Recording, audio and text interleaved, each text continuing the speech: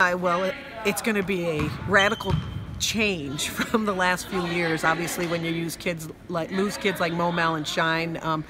But we got a great freshman group. I got 4 freshmen up on varsity, and I think the difference and what's going to be fun is teaching again, because it's been a couple years since I've actually had to get after it and kind of get down to business in the gym and teach these kids something. Because Mo, Mal, and Shine, they learned it all, and then they taught everybody, and so practices went pretty good. But it's been rejuvenating, I guess, would probably be a good word, because we're actually getting after it. We're teaching a lot more.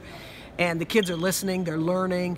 But right now, I love this group of kids right now. They're working as hard as they can. They're getting after it. They've got really good chemistry, and I think they're going to have a good season. I think we're going to be, early on, it's going to be a little shaky, I think, a little ugly, just because we're so young and kids are going to have to adjust to this level of play.